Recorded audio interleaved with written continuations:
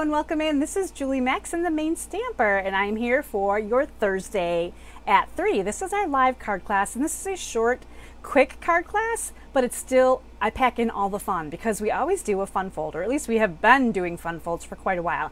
And I am scouring for easy fun folds because I try to do my Thursdays at 3 within a 20-minute or so time frame. So say hi, and as you're jumping on, I'd love to know who's hanging out with me.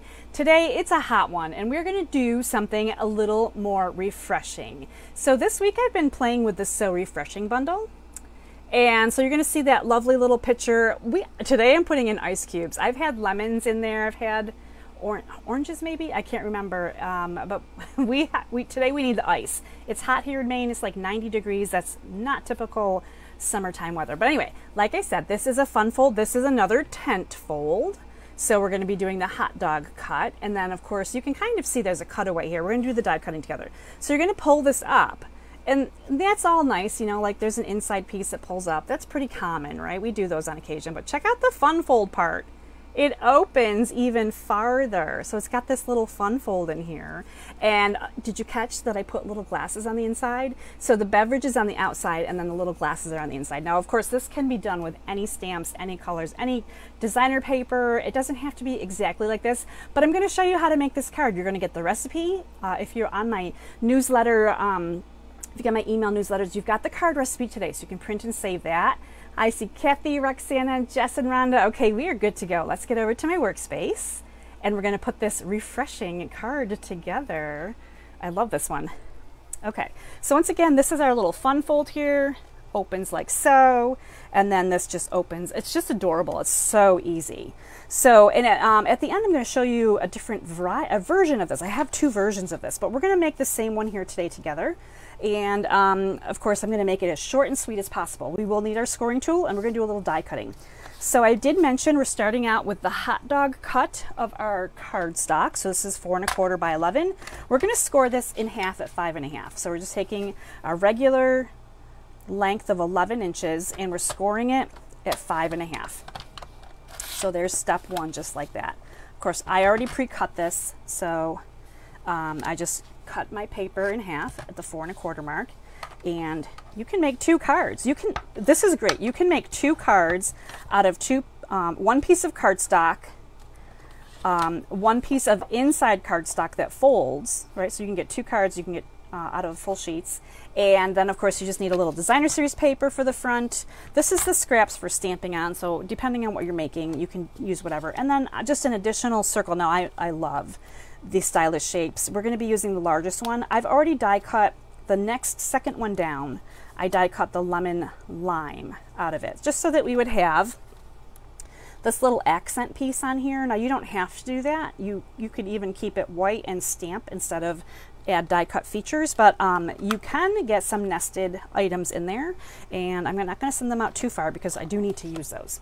Okay, so back to our card. We have folded it in half. That is step one. So we're going to put our designer series paper on, and this is from the Bright and Beautiful pack. It's that really fun, bold birthday bash pack, right?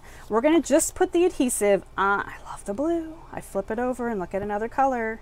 Hopefully my glue is holding out today. Adhesive only on the outside edges. See, on the outside edges, because we're going to be die cutting the center. I might have actually gone over a little too far, but we're going to make this work. So this is just going to layer on here. This is a 4 inch by 5 1/4. Your first layering mat for your designer series paper to go on the front of this. So just like that. Now we're going to bring in, we'll just get this fold part out of the way before we do our die cutting. This is a piece of 5 1/4 by 8, and we're going to score it at 4 and 6. So I'm just going to slide this in at 4 and score, and then move it over to the 6 inch mark, which you can't see because my work is too high. All right, 4 and 6. So here's 4 and here's 6. So I just moved it to 4 and 6, and that's along the 8 inch side. So this is 5 1/4 because when we put it into our card, it's the same matte layer, just like that we would on the front.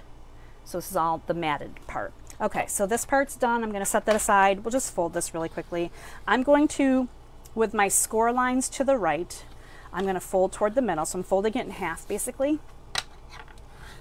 on the first one, and this leaves us 4 inches, and then I'm going to fold this back. It's like making the Z-fold cards.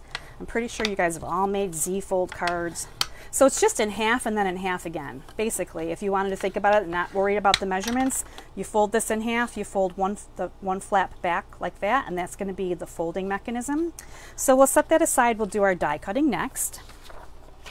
I got to bring in my machine here, my Stampin' Cut and Emboss machine, and we're going to be die cutting through a couple of layers.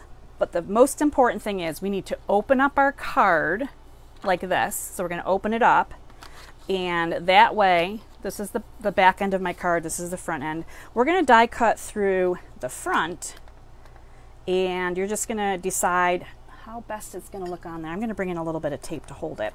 So you're just going to, as my original card shows, right, you're going to come down far enough, you're going to side to side, keep it evenly spaced. And you know, if you want to leave some room here on the bottom, a sentiment could be added way down there. So we're going to go ahead and die cut through. So we're die cutting through cardstock and the designer series paper at the same time. And I'm just going to bring it backwards for 2 reasons. First of all, it gives an extra press so that it's getting through those 2 layers. And secondly, my plates are really crinkly, and if I leave this without pushing it through the machine and getting all these grooves and things on the back of my paper, it just looks a lot nicer. So that's why I do it that way.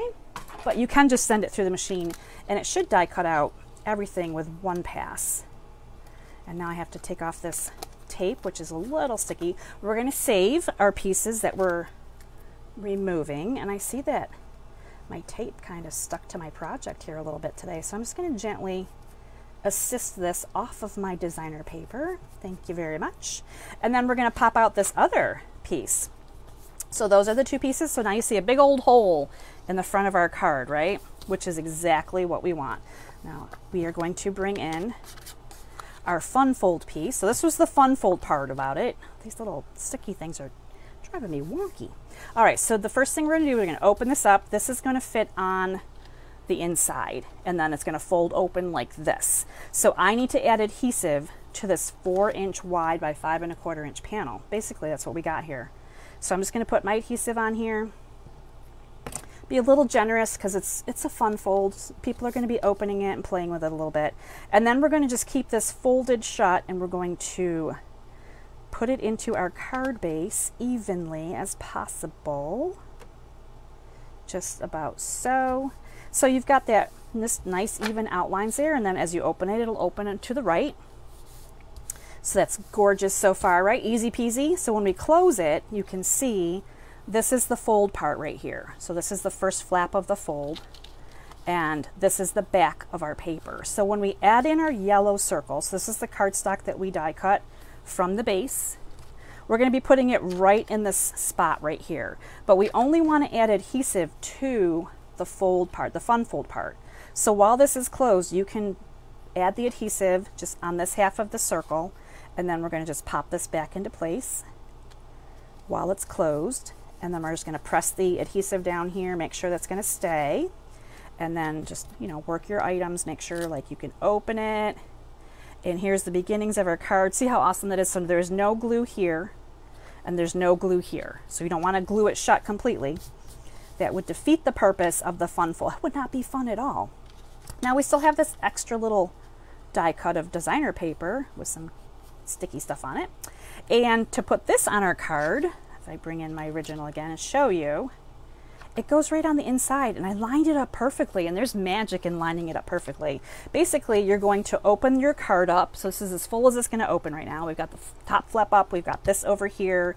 We're going to put this back down, and this is going to fit right back here where we started from. Now the fun part is if you have a pattern that you can orient and find the same exact whichever way it goes, that's the fun part, right? So okay, putting this back down. Now this time I'm going to put the glue, actually it wouldn't really matter if you put the glue on this circle or in this circle, because it's all going to be one and the same. So now I have to figure out which way this went back in. I think it was just like this. And I love that. So this looks like little circles with like little lines. So if I turn it a little bit, it looks like it's still a continuous piece of designer series paper. That's where I'm going with that, right? So this is the inside. So now when we open it up, we have this on the inside. And when this comes over, because we're using this as a template, all of this works so perfectly together. Now I like to do layers. So I'm going to bring in this lemon lime circle that I die cut previously. And I'm just adding this on here because I think it's just more fun, right? We got a lot of lemon and lime going on here. So there's our lemon limes, just like that. Here's our fun fold. This is the bones of your card, right? So whatever designer paper and colors that you're using, this is the beginnings of your fun fold. Now, of course, we've been playing with the So Refreshing bundle this week. So I continue to play with it. I'm just going to bring in some scraps and show you how I did my stamping here. And then we're going to finish putting this one together. So again, scrap papers. I'm using gray granite this time for the picture. And I actually really like the gray granite. I tried Pool Party, but I think the gray granite is just, it's perfect. It's like, it's not black, so it's not super harsh.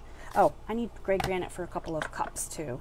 Let me do my outline here of my 2 cups because we're doing 2 cups for the inside. So there is my stamping for that. Of course, there's dies for all of these good things, right? All right, we are also going to be doing, oh, in daffodil, we're going to be doing a little lemon. Let me get my little, we're calling this a lemon. So I'm just going to pop that out there and just show you. That is just the cutest little wedge. I love that one too.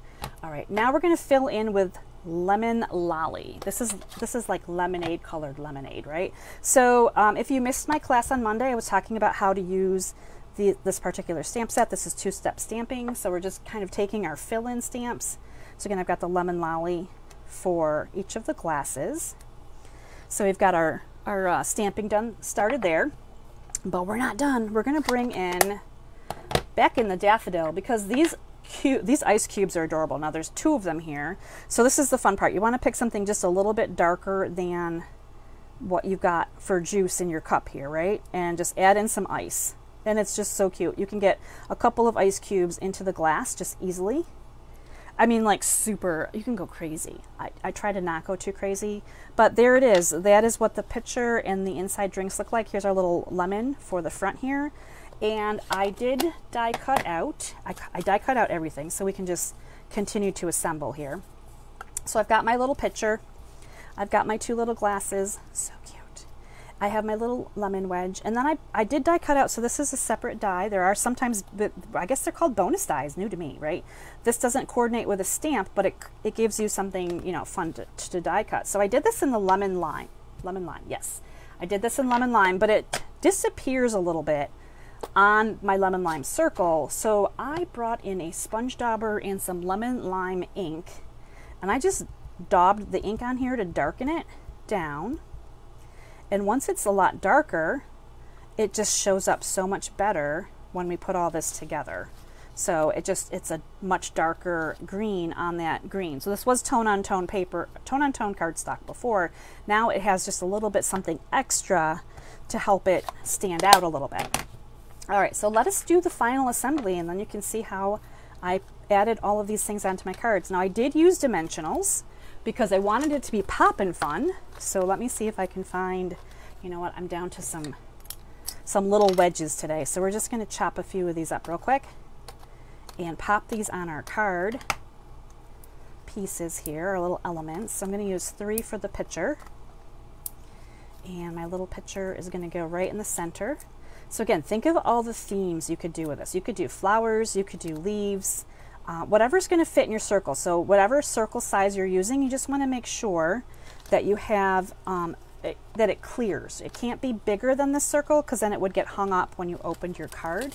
So just keep that in mind. I'm actually bringing in, I haven't used these in forever. These are the little mini dimensionals. And I found that using a couple of these on the leaves was super helpful. And the glasses too.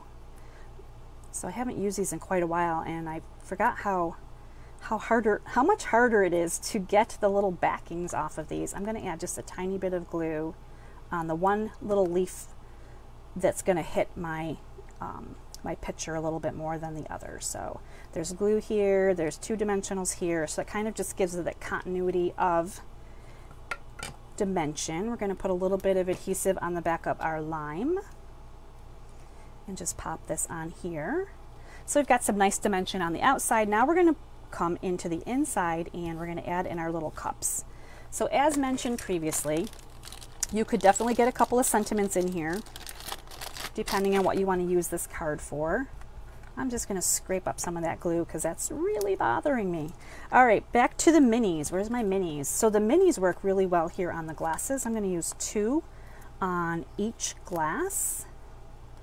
And it's nice that you can actually add the dimension in here because this piece right here doesn't have to sit super flat. So you can put dimension on the inside. Now, a lot of times it's hard to add dimension on the inside of the card without making it super bumpy or very obvious that there's something inside besides a wad of cash or some, you know, gift cards or something like that, right? So, and I like to clink my glasses a little bit here like they're doing the Cheers thing, right? So these are bumped up. And because this fold is a little bit thicker, you don't even notice really that there's something that has dimension behind it. So there it is. That's our fun fold. Now, as mentioned, I made 2 just exactly the same, but I also did kind of an opposite one. So again, this is paper from the Bright and Beautiful Designer Series paper because I loved this yellow striping. But for this one, I made a limeade card, right? So I've got a lime. I used Granny Apple Green for the ice cubes and the lime. And I did deepen down the lemon lolly for the little leaf there. So same concept, just a different color. And it just, they're so cute, right? So these are the 2. I think I like the lemon card better, the one that I just made with you. I think I like the lemon better than the lime. But they are super bright fun colors, bright fun cards. And these colors, they just go together. It's like they're twins, but not. Well, I don't know. I guess, you know, twins that look like twins, but they're not quite twins. Hi, Michelle. I know, keep cool. My AC is a crankin'. Hi, Lori. Perfect. The yellow stripe is kind of cute, right? Oh, Jess, you like the lime too? That's so fun. Lori likes the lemon. It's, I'm probably going to put up a little poll over on Positive Paper Crafters to see which one you like better. This was a really fun fold for me. I love quick, simple, fun folds.